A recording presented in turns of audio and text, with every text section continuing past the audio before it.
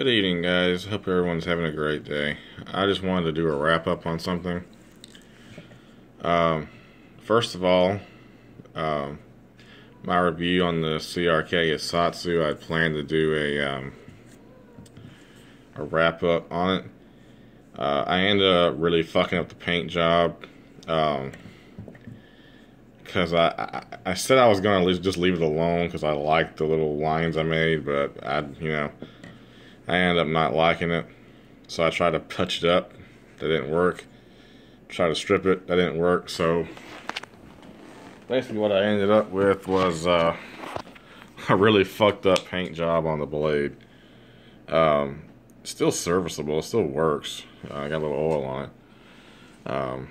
But somehow or another, when I disabled the auto assist, I ended up messing up the lock, and I'm to the point where I really just don't feel like fooling with this knife anymore. I did order the Hey-Ho, so the Hey-Ho comes with a silver, no satin finish, no blackened crap on the blade, and it's not the knife's fault. It's my fault for fucking it up. So this is basically going to be just a whatever knife. I'll probably carry it in my bag to work, use it for cutting up and shit that I really don't care about. So it's pretty much the finish of the blade's ruined. But it was a learning experience. Next time I get a black blade, I'll just tape off the blade so I don't mess it up. I was in a hurry, and I made a mess. So there's that. That's the wrap up. As far as my thoughts on the knife before I fucked it up, it's a great knife. It's a great piece. Everything still works on it fine. I could probably disassemble it again and jimmy this around and figure out, what I did to make because it still kind of works, but it's not where it would, it's supposed to stay up until you physically hold it down like that. But anyway, like I said, this is gonna be just a workhorse now, and so I decided to try to fix my tile light, which I was using as my everyday carry before I deployed it and bumped that metal thing behind me. And I was kind of hard on it in my thoughts in my review on the hissatsu, because I did bump metal with it, so I do apologize for my my wording and my actions. I was really in a bad mood that night, but it's no excuse. You guys are watching my stuff to get my thoughts on it, so let me just tell you how I fixed it. As you see, the edge rolling is gone. So I'm talking to my friend John, and John is a veteran. He's like, he's military, he's ex-military or whatever. He was a medic in the special forces. He works for me at Walmart now, and he grew up in Japan, so he's got a lot of knowledge on edge weapons and just in combat in general. So we got on the subject of sharpening stuff, and it really wasn't even a conversation about how to fix a rolled edge. It was just he let me hold his knife, and I felt the edge, to see how sharp it was, and I was actually surprised what kind of edge he had on it. So I asked him what he uses, and he mentioned whetstones, these strops, and then he mentioned glass, and I'm like, glass? He's like, yeah, you'd be surprised, what kind of effect glass will have on a blade. And I thought he was full of shit. I'm like, no. Glass, what is glass gonna do? So I came home and I researched it. Turns out, if you take a knife and you run it along tempered glass, let's use your car window as an example, the very top where, it's kind of got a different color to it, different texture, is tempered, and it has like a rough feel, that will actually hone down or work down a blade. I had no idea that it would actually do it. So I'm like, well, it's late at night, I just got home from work, I just finally screwed that knife up as far as the finish. Like I said, it's still razor sharp, it still functions, and I could fix the line lock, the little thing right here. I could even go so far as to get some special paint to fix that, and I might do that later. But like I said, I'm just gonna use this to just cut shit. You know, not really give a crap about it. It's my fault. End of story. On to back to the tie. So I got to thinking, you know, and I was like, well, I don't want to go downstairs in the middle of the night and have a blade in my hand, and I really don't want to mess with my car. You know, my luck, I'll end up dropping the knife and slashing my tires or some shit. So I'm looking at my table. Tempered glass. Imagine that.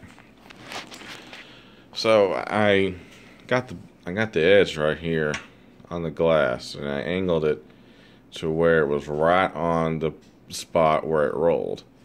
So, you know, I don't even own a whetstone. I could have probably done this on the whetstone. But I just happen to have a cheap little wall. This is my dining room table. You know, this is where I sit to do all my reviews. It's where I sit my sander. I get a big towel, and I sit it right here so it doesn't vibrate too much. And I use it as just everything. Except to eat on. Go figure, right? Anyway, back to what I did. I lined up the edge, and I scrubbed up and down where, you know, where the rolling was. And sure enough, it smoothed it out without having to grind off any metal. It was an edge roll, so, and it was very small. It wasn't even that bad. It was enough to piss me off, and enough to when you thumb the blade, you can feel it. But with that little method I did, you know, it's probably 20 seconds here, 20 seconds there. Then of course I lost sharpness because I did do something to the blade to get that edge to roll back up, and you know, whatever. You know, it wasn't even bad. It was just, it moved over just a little bit. You know, a little bit of honing, you know, on the glass here, and it was back. But I lost a little bit of edge, so I had to break out the old sharpener, the old sander up there, get some honing compound, recoat the stropping belt, restrop the whole blade, and this is the beast back 100%. So you notice there's no more edge rolling. And that's when I first did the video and I brought this out. There was a little bit of a speck that when the light caught it, it showed up. So we're gonna put it right here. And let's see. This probably isn't gonna work too well. Let me just turn the camera around. I don't want to screw anything up. Yeah, I didn't even bother to change clothes. I got honing compound all over me again. It'd be alright. Now, before I fixed the blade, it was grabbing the paper when it got to that point.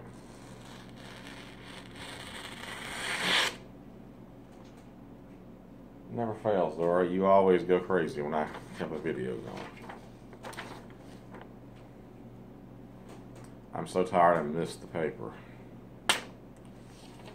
So, it's back 100%.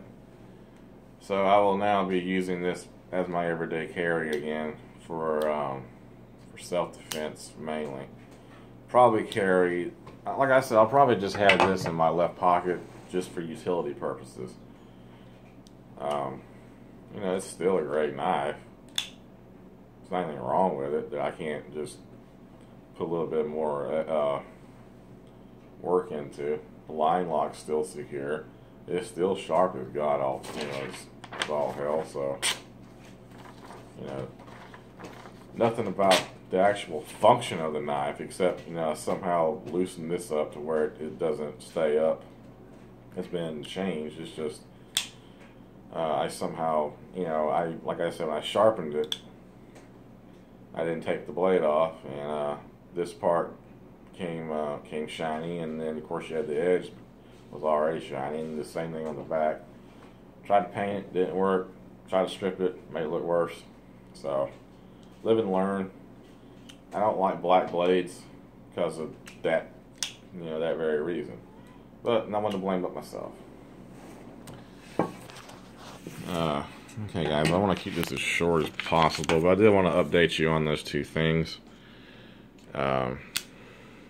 So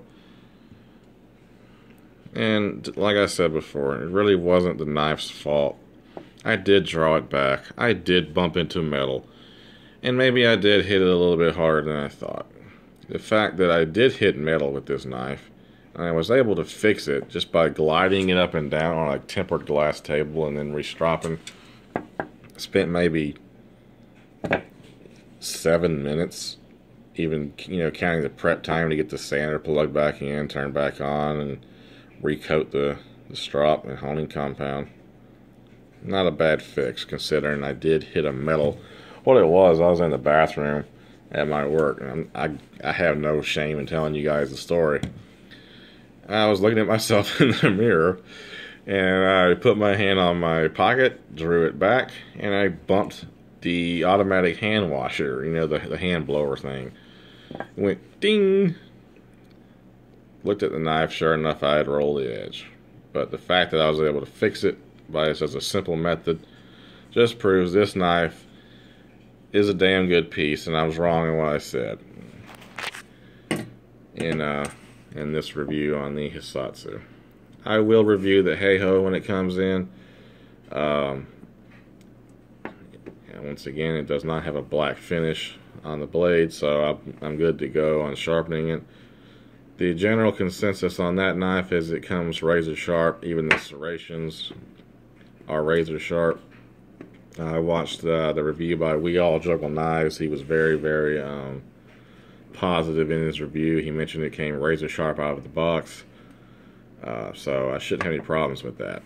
I will strop it as I do strop every blade I get. I always at least do a strop.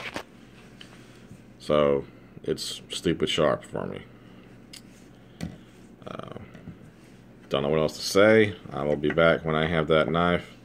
I also have one more knife coming in this week, as I always do apparently. You've probably seen it on Zombie Go Boom. I have the Schrade karambit, the big one called the Shasta McNasty. Now the reason I ordered that is because it would be a double-edged karambit. The back of the blade would be sharpened. It's a fixed blade, so it's good to go. As far as deployment, it wouldn't be sitting in my pocket with the a sharpened edge right here with the lock in the lock position. So that's gonna probably be my last karambit. I was going to get a fox. I'm kind of out of the whole karambit thing. I got like 6 or 7 of them right now, so pretty much done with that right now.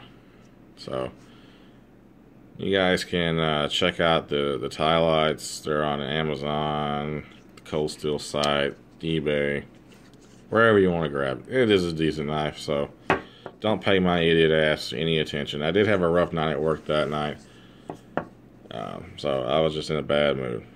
But I wasn't being fair to the products in question, so should have came sharper. But if you have experience sharpening knives, no problem. Should have been more careful. I was able to fix it. Good to go. Good quality steel. And I hope the glass trick helps anybody that wants to try something different with their knife. I will say just be careful, as it is glass and you are working with a sharp blade.